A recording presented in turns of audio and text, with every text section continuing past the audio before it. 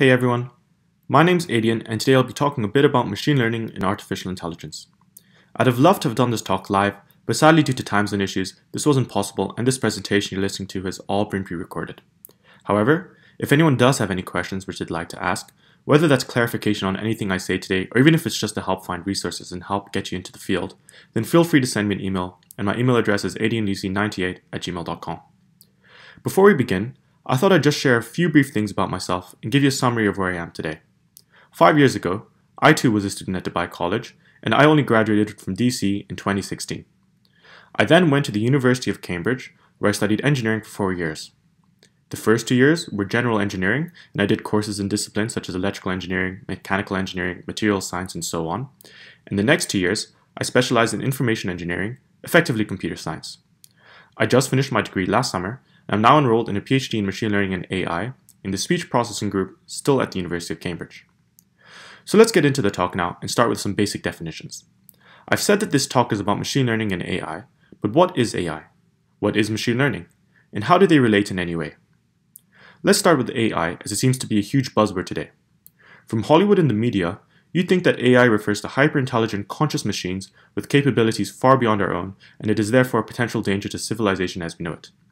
And maybe I'm being a bit naive and I'm not taking the future machine overlord seriously enough, but I think this is quite a far-fetched interpretation of AI, with elements of the truth, but ultimately quite fictional. A more practical definition of AI might be the simulation of human intelligence in machines that are programmed to think like humans and mimic their actions. That's the first definition on Google, and I think that it's a reasonably good definition of AI. The main thing to notice in this definition is that it's very broad and open to interpretation. AI says nothing about consciousness, general intelligence, or having superhuman abilities.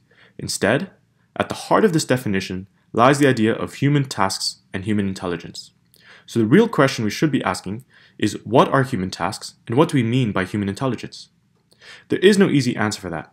If you write an algorithm that plays chess well, you could argue that this is an AI. It can play a human game, a game which demonstrates some abstract sense of human intelligence, so it's quite reasonable to say that this is an artificial intelligence.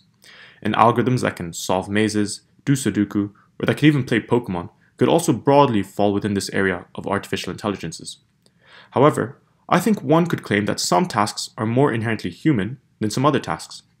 For example, being able to speak and communicate through words is almost a distinctly human task.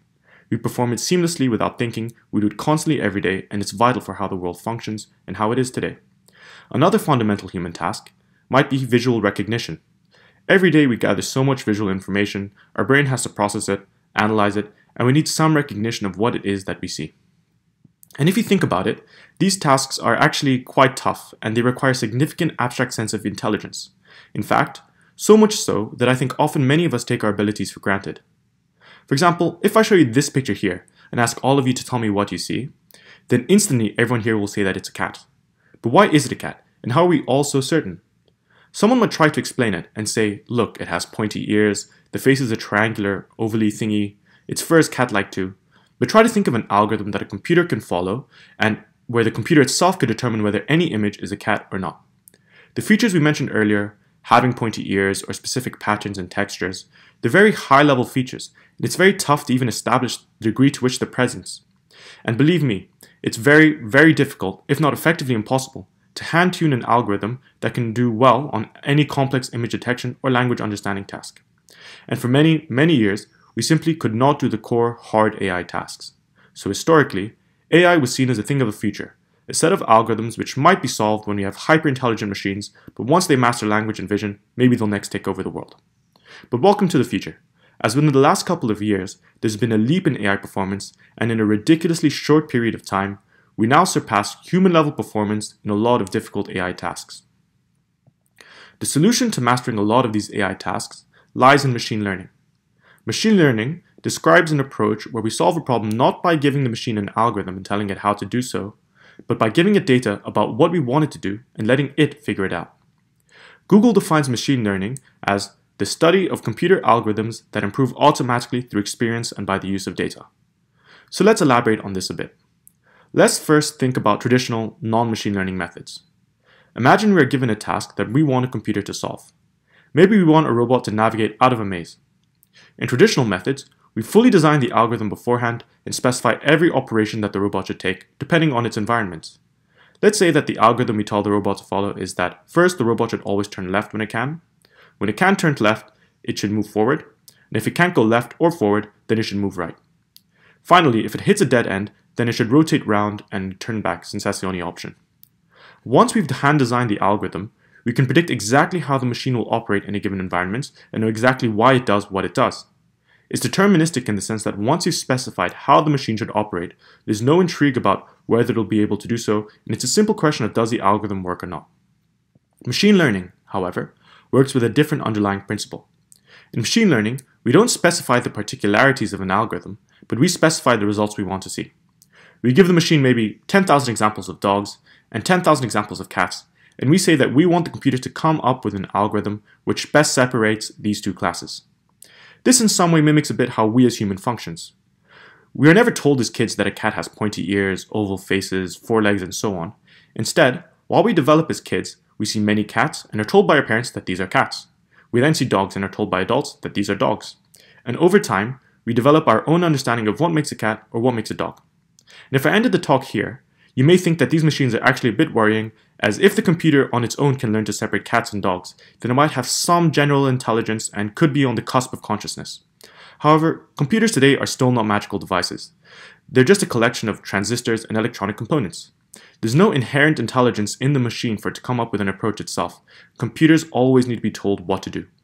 So in machine learning, we effectively give the algorithm many possible setups, and the computer then searches its functional space for the best way that it can separate the images.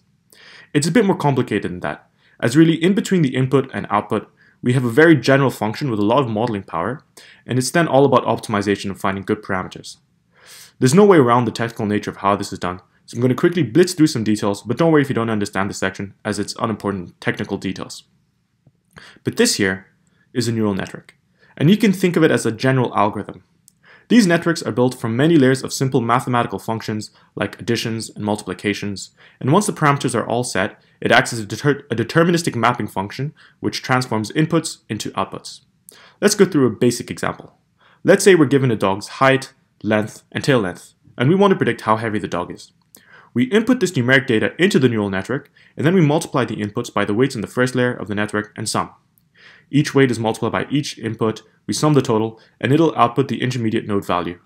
We do this for all nodes, and then we do this for all layers, and we propagate downwards until eventually we get some final output. I rushed through this, but the takeaway here is that the network is a mathematical function made up of millions of simple mathematical operations. The weights of the network are parameterized, and for a given set of weights, it'll encode a specific function which maps certain inputs into specific outputs. And it could be conceivable that the final output for any input dog will be a reasonably good prediction of the true weight of the dog. We just need to find good weights for the model which captures the underlying function, and it's found using gradient descent and where we find good settings. I've really just breezed over this, so if you want to understand this better, it's going to need a bit more reading and personal research, but there's a statistical process behind the learning and it's not overly mysterious. In the final part of this talk, we'll briefly go over just a few examples of how far machine learning and AI has come so far and demonstrate some cool applications. To begin with, machine learning can classify images remarkably well. If models are given an input image, it can predict the correct class with very high accuracy, and in many cases, better than humans can. It can even do image segmentation, which is an application where the pixels of an image are split into the different objects or textures present at that current pixel.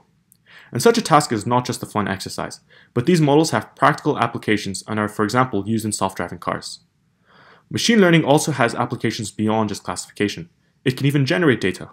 For example, if you provide this model with 2 images, the network can transfer the style of a reference image to the main one, and you'll get the original image in the style of the reference image. In fact, models can even generate very realistic images from scratch and without any references at all. All these people you see here were generated by a computer and are not real people, which is a bit crazy as they're so lifelike. Another cool example of machine learning is that we can do image classification but with more complicated outputs. This model will be fed in an image, and it can then generate text based off what it sees in fluent language. And language abilities of AI don't just stop there, as some models are able to generate very well written, long, and realistic articles from scratch. In this example, A model was given the first two sentences of an article, and it itself generated the rest of the article in a very fluent and impressive manner. In this last example, we mix image generation with language understanding. A model is given an arbitrary text, and it then generates an image which fits the provided reference text. And there are so many other crazy examples of machine learning. I've selected just a handful of examples which really stuck to me and are also that are easy to explain, but the field is blowing up and it's remarkable what many of these models can do. There's still a lot of intrigue in the machine learning community. However, when you understand the underlying theory, it's quite logical why the process works, and it's not a general intelligence learning what to do from scratch, but rather it's intelligent formulation of the optimization problem done by humans. Well, that's all I'll be talking about today. This was meant to just be a quick intro for a high-level overview of the field, but I've barely scratched the surface, and if you want to learn more, there's a lot of amazing resources available online, so do take a look. Hopefully though, you've got a slightly better idea of what machine learning and AI is, and see how it's very powerful, but at the moment not quite at general intelligence level yet. If you have any questions, feel free to email me, but otherwise, thanks for listening.